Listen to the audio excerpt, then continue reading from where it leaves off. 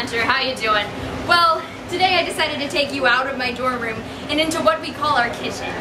And what we're gonna do now is a nice little episode of college cooking. Now, the great thing about this is I'm gonna be making a recipe from back home called 3 olive pasta, which is made from olives, olive oil, and my mom olive makes it, so it works out in the end. This time we're putting our nice old Rhodes College twist on it, and because none of us have been able to find a sauce pot to cook pasta in, instead we're using my electric kettle.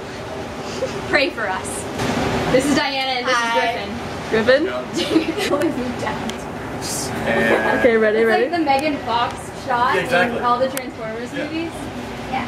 Yes.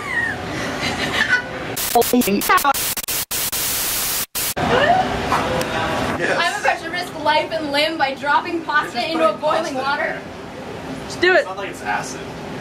Mystery ingredients. What can we get for 420?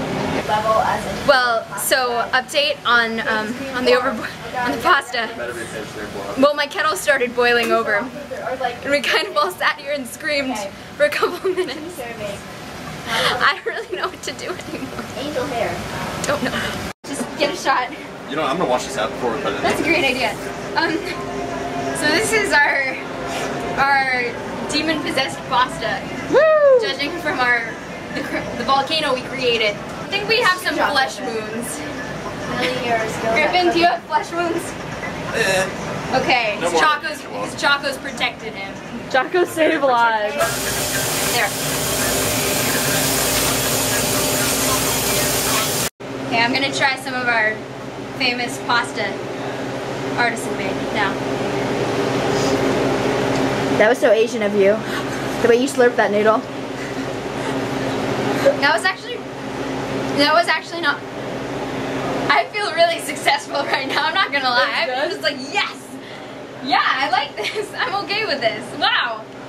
Congratulations. Guys, we cooked pasta in an electric kettle. Huh? And we didn't have to use the freaking I know. stove. Gosh, who needs pot?